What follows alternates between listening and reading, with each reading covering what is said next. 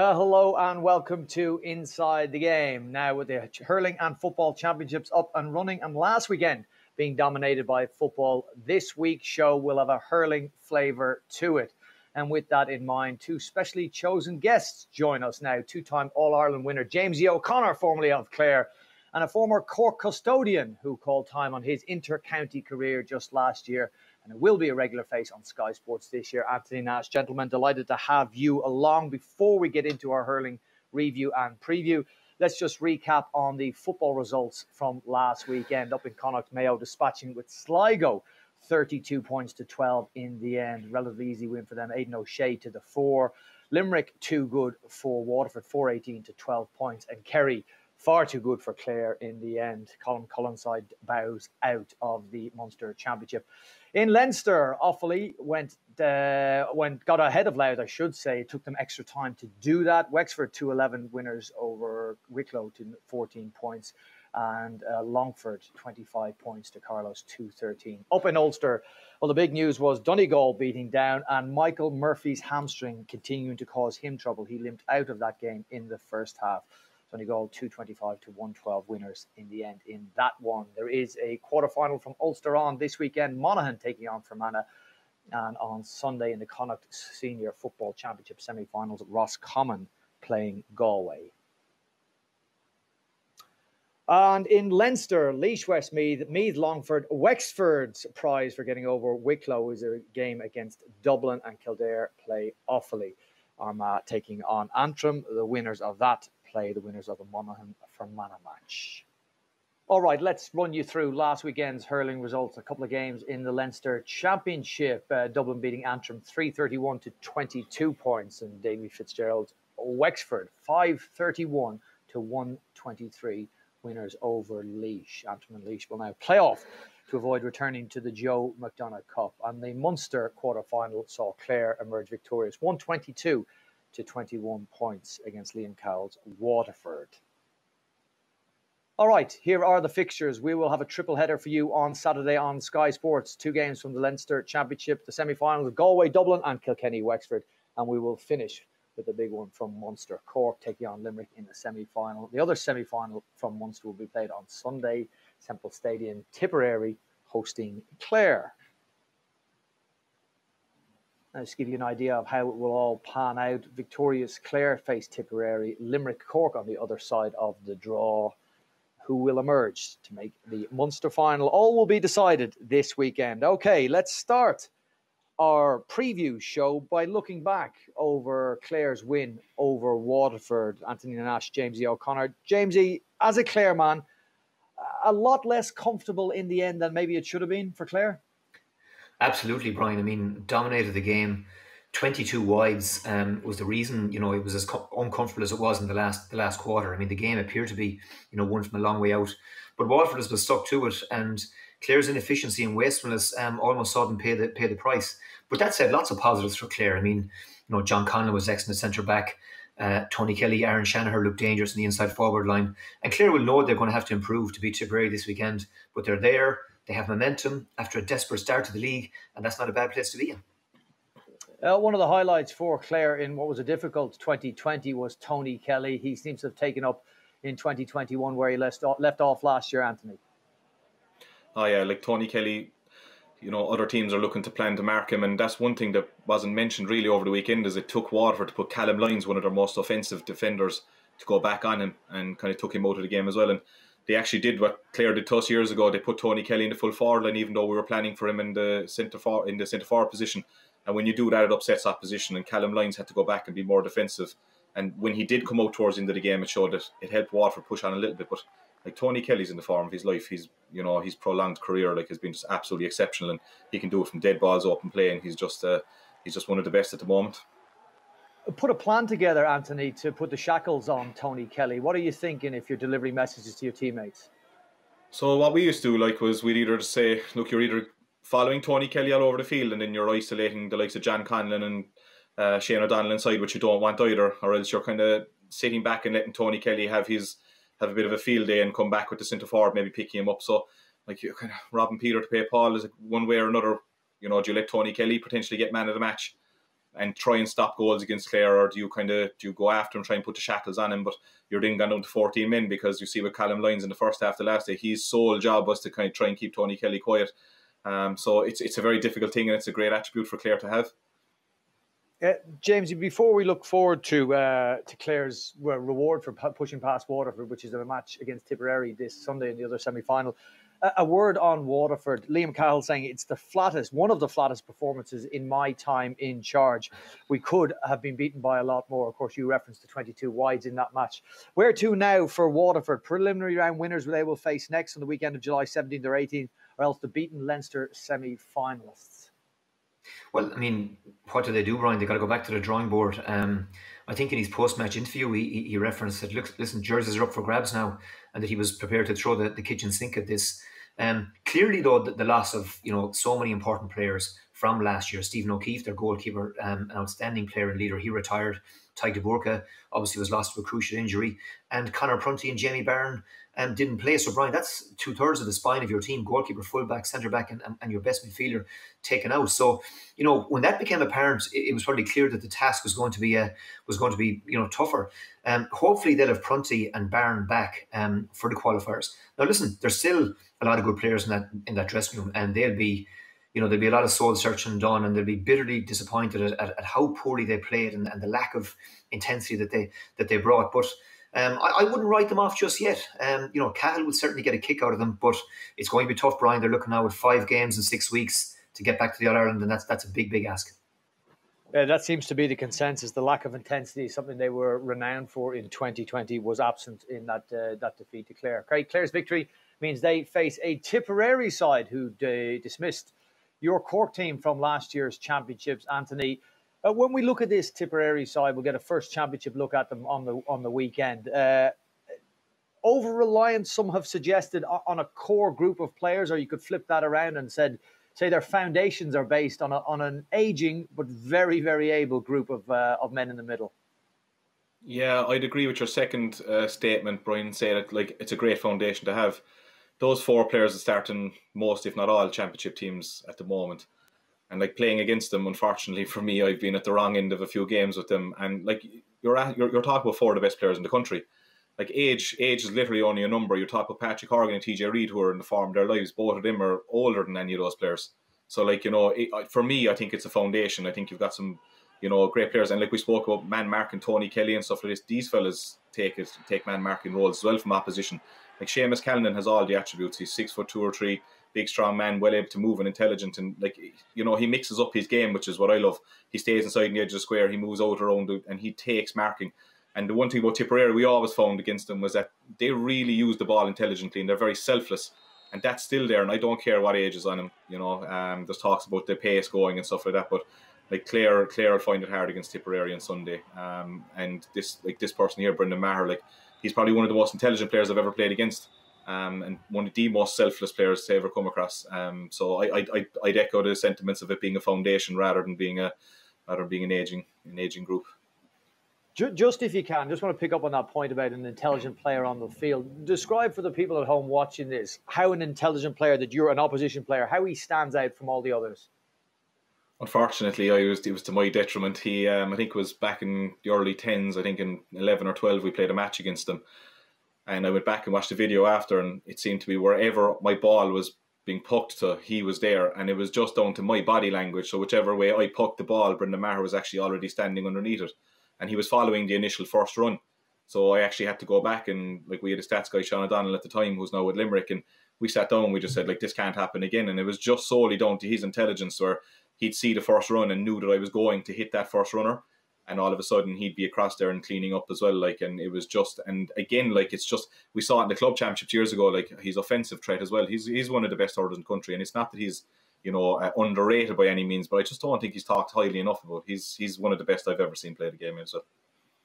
Well, Jamesie, high praise indeed from Anthony. He's not having it that it's a side lacking in pace, an ageing team. As a Clare man, where are the alarm bells for you in this Tipperary side?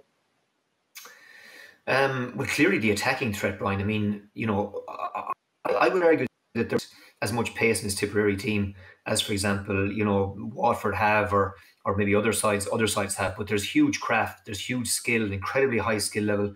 There's huge experience, obviously, and these guys know how to win big matches, and particularly how to create goals. So they'll have sat back and had a good long look at Clare and what Clare do. And we saw Noel McGrath there, Brian. Noel McGrath could very well be cited as centre forward. We thought John Conlon playing a kind of withdrawn sweeper role, being imperious for Clare in the half back line, just sweeping and covering. But if Noel McGrath is playing number 11, you can't give that guy the freedom of the park, because he'll pick you for 5, 6, 7 points from play, and he's done that in the past. So it's going to be really interesting tactically, because Brendan Maher in the past as well has picked up Tony Kelly, and Tipperary, arguably more than any other side, Brian, have done a really, really good job at curbing and curtailing his influence. So big decisions for Brian Lohan. Where does he play Kelly? Where does he start him? And Liam Sheedy on the other side trying to figure out, okay, if Kelly lines up in the inside forward line, do we stick Cathal Barrett on him? Does Brendan Maher do a man-marking job? But I still think Tip aren't the side that they were, Brian, 3, 4, 5 years ago. I mean, Father Time at the same time doesn't stand still. And certainly Pádraig Maher, Brendan Maher, Noel McGrath, Callan, even Bonner Maher, who's gone for the season to injury. These guys have given incredible service, but they can't be, in my mind, as good as they were, even 3 years ago. And even when Liam Sheedy came back in 2019, Brian, I was wondering, could he ring another year from these guys' career, or was it a case of doing a complete rebuild? And they got their answer when they won the All-Ireland. So, can they hit the same heights as they've done in the past? Clare are going to have to find a way to stop them. Time stands still for no man, but when I look at the photos in your Hall of Fame behind you, James, you haven't done too bad. 40 years ago now, and counting. Right, let's look forward to Saturday, the final of our games on the triple header we're going to be bringing you on Sky Sports, Cork Limerick in Thurles.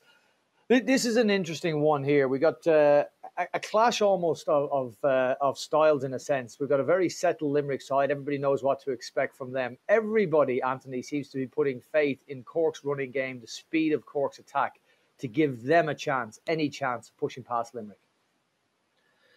Well, I suppose if you're looking at teams' best attributes, it is Cork's best attribute. Like during the league campaign there, they rattled up a load of goals. And there's players there that I've trained beside. And like Shane Kingston here is on video here. We did a training session there about 5-6 years ago. And I was doing an outfield role for some strange reason.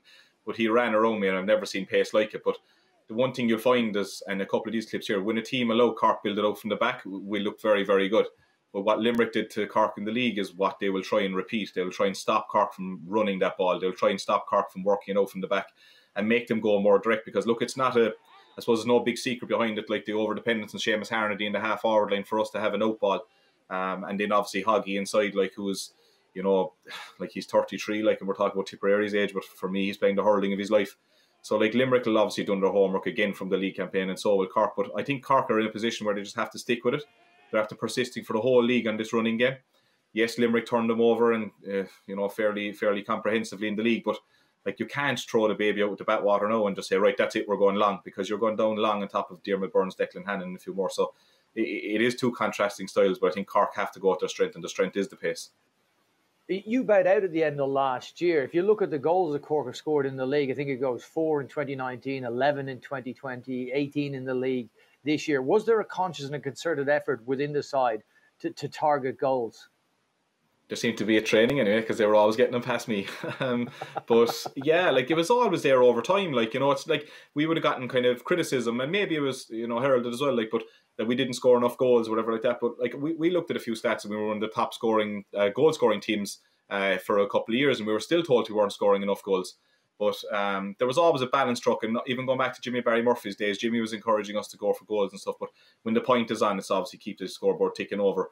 There seems to be a big shift this year, right, towards the more defensive cohesion and allowing Mark Coleman to play in that kind of a sweeping role, getting him on the ball, because as important as Patrick Horgan is up front, Mark Coleman for Cork on the ball defensively is as important. But that's the biggest change for me about the defensive setup, allowing the six to sit deep and working the ball out, sharp from the back. But as I said, they were getting them in training, so they seem to be transferring them to the field this year. How much will they need them, Jamesie? They're going up against the All-Ireland champions, some suggesting that without goals, Cork have no chance of pushing past Limerick. Yeah, I think they're going to need 2, 3, maybe more, Brian. Listen, to be fair to Kieran Kingston, I don't think Cork have any chance trying to take on Limerick and play Limerick, or try to beat Limerick playing Limerick's game. They have to come with something different. And there's no doubt in my mind, I saw them a couple of times during the league, And there was clearly a change of mindset when in the past, players like Alan Cadigan or Hoggy might have been content to tap the ball over the bar. This season, there was definitely a level of intent that they were looking for more. That if the goal was on, or if there was any possibility of, running at defenders and asking a few more questions, that was the mindset, and we saw that certainly in the league. Now, clearly they didn't show their hand against Limerick, and Limerick were up for that game and put them to the sword pretty quickly. And Limerick will be, keen to I suppose lay down the markers early on and bring all that physicality and that power and that aggression in the middle third of the field. But I'm expecting a massive performance from Cork on Saturday evening. And they're the one side, Brian, that has given Limerick as much trouble as anybody in the country. I mean, you go back to kind of 2018, they drew in the round robin. Obviously, the semi-final went extra time, and Limerick beat them in the Cork came to Limerick and beat Limerick in the championship in 2019. So they have a good record, but it's going to be a huge ask to take down the champions. Yeah, John Kiley said, I'm not looking at that league game, that win over Cork at all. Kieran Kingston saying that the first half of that game was probably the only the major blot in their league performance. Gentlemen, prediction time. I want you to give me the Munster finalists. We want to start with our guest, Anthony Nash, on this one. Munster final contenders. Who will play off in the Munster finals? An easy way of putting it this year, Anthony. Oh, it's a tricky one for me. I have a cousin playing for Limerick and I've given up for Cork. So, oh, Jeannie, I'll have to put probably have to go Cork and tip. Cork and Tipperary. Jamesie, Clare are out. Yeah. Anthony Nash. Yeah, well, they're probably out according to Jamesie O'Connor as well. To be the kiss of death, Brian, to tip them. For me, Limerick play Tipperary in the final.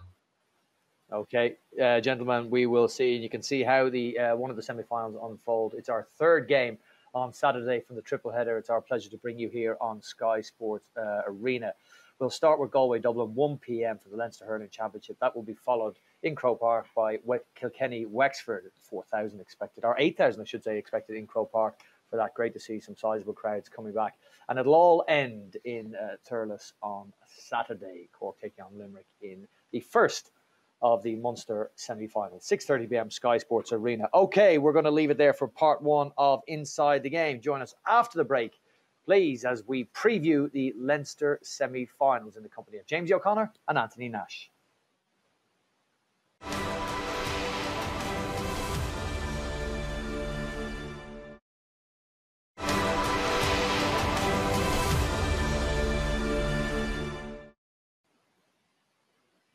Welcome back to Inside the Game. Just a note for the diary, we can't give you much more hurling this Saturday on Sky Sports. A triple header, back-to-back games from the Leinster Hurling Championship. Galway taking on Dublin, Croke Park, 1 p.m. That is followed by Kilkenny, Wexford, 8,000 expected in Croke Park. That's a 4 p.m. start. And we'll end it all on Saturday in Thurles as Cork take on Limerick in the Munster Hurling semi-final. 6:30 p.m. for that one on Sky Sports Arena. Okay, our focus now in part two will be on Leinster. Dublin beating Antrim and Wexford beating Laois. That means Wexford, Kilkenny and Dublin, Galway are the semi-final pairings. And let's start our preview by focusing on that Galway-Dublin game. Consistency of selection in Dublin's side, James. Just 28 players used in their league campaign. Then they beat Antrim in the championship. What, if anything, can we read into the performance against Antrim, or was that the bare minimum that Dublin needed to do to suggest that they would have any chance of sticking it to Galway on the weekend? Well, Brian, prior to the game, there was a lot of speculation that, Antrim had arguably as good a league campaign as anybody. And, there was a lot of talk that Dublin were going to be vulnerable and going to face a real battle. But, I felt that Dublin had been operating at a higher altitude than Antrim in recent years. And it was a pretty emphatic performance and a super goal there by Cian O'Sullivan. He played well at corner forward. Ronan Hayes, as Anthony said, was really good at full forward. And here we see the other Burke coming forward from centre back. Beautiful pass here to Hayes into the hand, and he buries it. So Dublin did all that could be asked of them, last weekend, Brian, and to post 331 against an Antrim side that, remember, drew with Wexford, beat Clare in the league, and Keane Boland getting Dublin's third goal there. That was about as much as could have been expected, and they have to take confidence, into the game on Saturday. Don't forget as well, 2 years ago in 2019, they beat Dublin in a must-win game in Pernell Park. So they'll have to believe that, look at, if they play to the standard of that they hit on that occasion, then they have a chance. But Galway's form, has been really, really impressive on the other side, and they deservedly start as favourites. Yeah, Galway winning 4 out of 5 in their league campaign. Anthony, are they going up? Dublin, I'm talking about now. Are they going up against the side in the top 2 teams in the competition? Oh, absolutely. I think if you're looking, I know I predicted Cork to beat Limerick, but I think if you're looking at the All-Ireland, I think you're looking at Limerick and Galway. They have everything. They've got physique, pace, power, skill, everything. You found that reverse gear, didn't you?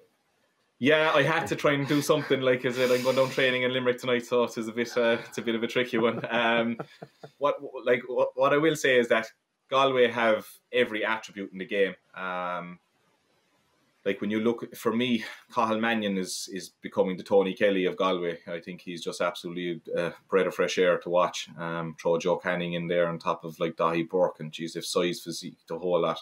And that's why I'm kind of being a little bit cautious or a little bit, not negative about Dublin, but I just can't see Galway being turned over this weekend. I think they'll win Leinster as well, but they just have every attribute that they need to win in All-Ireland as well, with skill and power and pace. So I would be putting them well up there with Limerick to have a good crack after All-Ireland, yeah. Okay, that's going to be game one of our doubleheader from Leinster. Let's look at game two, 4:30 p.m. On Sky Sports at Croke Park. As I said, 8,000 spectators expected in Croke Park. The game having been moved from Portlaoise. Kilkenny against Wexford. Kilkenny's first outing in the 2021 Championship. Wexford beat Laois 5-31 to 123. Lee Chin interviewed during the week. He said the motivation for the performance against Laois was the disappointment of 2020. You got to find some motivation, and they were a disappointment in 2020. Let's talk about that, Anthony. How far can that drive you the following year? I mean, you do need the raw materials to work with, but a disappointing season the season before, how much can that work in your favour the next year? I don't believe a Davy Fitzgerald team needs motivation when he's at the helm. It definitely does hurt, and it hurts mainly over the winter. You have a long campaign, you're walking through towns and meeting people and stuff like that as well. And, they're either being really nice and saying that you were unlucky, or they're giving it to you. So I can kind of feel where they're coming from. All right. Look, Wexford, they play a different style of hurling to most teams. So they're a very difficult team to play against. And like when you have the likes of Lee Chin and Conor MacDonald playing, like you always stand a chance as well. And look, there was talks that Davy was maybe going this year, like maybe this is his last year. You don't know, you'd never know, but I think they won't be lacking motivation for this year's championship anyway. When you say a different style to everybody else, are you meaning by the way they work it through the lines? Is that just to expand on that, if you would? Yeah, so it's the creation of the sweeper. Like they play with an all-out sweeper, and they work back. And at times, they could have two forwards in the opposition's half, and everyone else is behind the ball, and they work it out from the back and then they deliver it up. And there's no set positions in their forward. And we haven't played them that much in championship, but we played them a good few times in challenge matches. And next thing, Lee Chin will be midfield, and 2 minutes later, he's standing in the edge of the square on top of you. So they seem to have a good cohesion with each other, that they know when a fella drops back to get the ball, works it out, and then the next guy appears. And they only seem to have one or two set players in the forward line, one being Conor MacDonald. But it's a difficult place to play against, our team to play against, because when you're trying to deliver a ball in, you're looking at a blanket of Wexford jerseys. It has been suggested, Jamesie, that although they do that very well, Plan A goes well for them many times. A Plan B is missing from Wexford's arsenal. Would you agree with that? Yeah, I think to an extent, Brian. I mean, certainly Galway, are the one side that always have seemed to have had their number. And I don't think Wexford are necessarily equipped to come from behind. So, if they fall behind or have to chase, and find themselves 5 or 6 points in arrears, invariably I think they struggle in that scenario. If it's very, very tight and if they're ahead, well, then they can play defensively.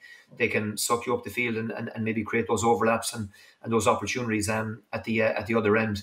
But they've been Kilkenny's kryptonite over the last number of years, Brian. I mean, beat them obviously in the Leinster final in 2019. Obviously, we know that Kilkenny ended up back in the final, but Wexford really, had the winning of that All-Ireland semi-final against Tipperary and left it after them. And that's why last year was so disappointing, that they didn't kick on when everyone felt that they were within touching distance of maybe the Holy Grail. Kilkenny's still dependent on TJ Reid up front. Again, this is probably Kilkenny arguably at a lower ebb than they've been maybe in some respects, Brian, in many years, in the sense that not many people within the county seem to fancy their chances of All-Ireland success. But Brian Cody's, the performance levels never dip below a certain level. And Adrian Mullen was back, and I thought hurled really well against Clare in the league. Walter Walsh, he's back. Hopefully he's available. There's no Colin Fennelly, obviously. But some of the, the supporting cast, Billy Ryan, James Bergen, some of these guys are going to have to step up. Owen Cody in attack for Kilkenny. I still think they'll win, Brian. But it won't be without its difficulties. And this is a game that's arguably 50-50. Okay, but you've gone for Kilkenny. Gone for Kilkenny, yeah. On the basis that they're still look at burning after that third quarter fade out against Waterford last year, when they must be kicking themselves that they weren't back in the final.